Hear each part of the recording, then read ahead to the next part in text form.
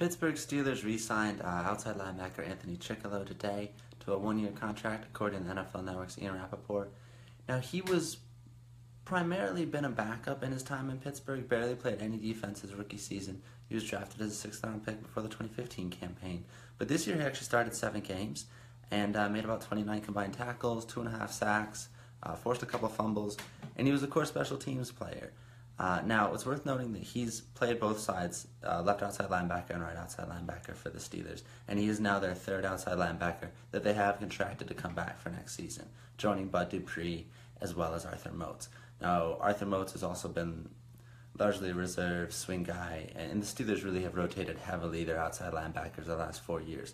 At the end of the season, the team preferred to have James Harrison and Bud Dupree and really no one else on the field if they could help it. Now, James Harrison has said he would like to return. Mike Tomlin has said, yeah, we're open to that. And Harrison, I think it's fair to infer, if he does come back, would come back to Pittsburgh. They could probably sign him on a not terribly expensive deal. He'd be making just over $1 million per year this past season. And if he's going to play in Pittsburgh, he's just trying to leg it out and get a Super Bowl.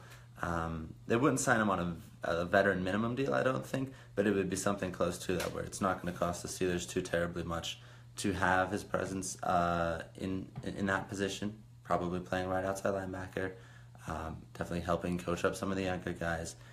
But that's probably not the final piece of the puzzle. We're not assuming, but it seems like Jarvis Jones, who was relegated to special teams duty at the end of the year and is set to become a free agent, will not be back.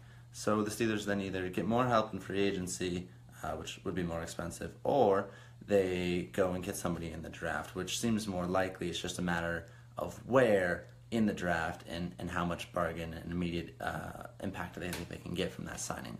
Bud Dupree has effectively already become a starter, and he was a 2015 first-round pick. So it's a not impossible position to get contributions from.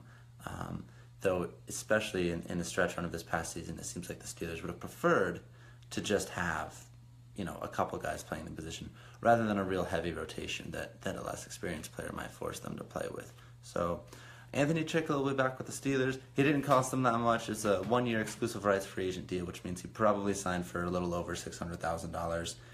Won't bother their cap too much. What you should pay attention to is the Steelers, move forward through their offseason and free agency actually opens up in March. Drew Rosenhaus is reportedly in town with the Steelers talking Lawrence Timmons' contract.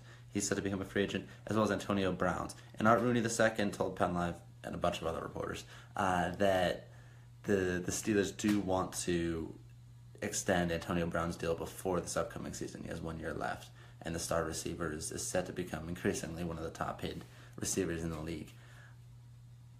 So that will leave the Steelers with a clearer picture of what they're going to do in free agency this offseason once those 2 contracts are negotiated, agreed to, signed, or not. And that, apparently, reportedly, I believe Jason Florida reported that those negotiations have started already. So I would expect that in the next couple of weeks we'll have a much, much clearer picture of what the Steelers roster and salary cap expenditures will look like for 2017. They're in pretty good shape. They've cleared out a lot of the dead money that they've had in past years and are really poised to just make a very clear-cut delineation of who's getting paid to play what positions and where those players are being signed from.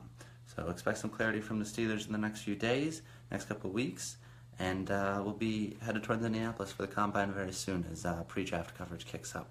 Thanks for tuning back in. We'll be back later in the week, if not sooner. And as always, thanks for watching. Feel free to hit us with any questions in the comments section, send us some messages, or of course check out PennLive.com/Steelers, or you can follow me on Twitter. There's a lot of things you can do. There's a lot of things I can do. We'll talk soon. See ya.